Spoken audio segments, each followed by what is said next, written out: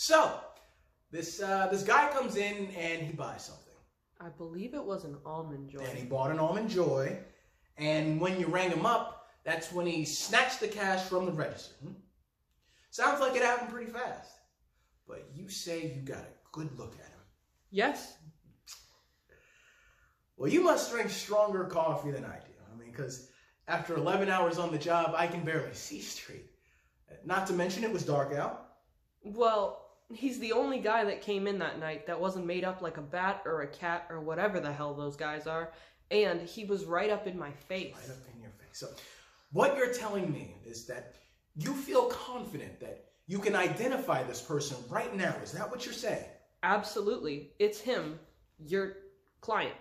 Now, are you sure that's the guy? There's no doubt in your mind. You know, you can take your time. I don't need time. That's him.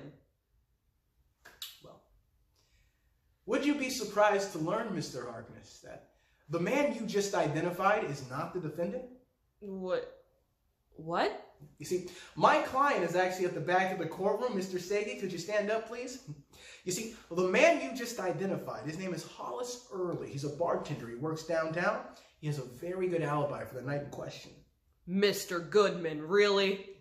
You didn't recognize him either, Judge.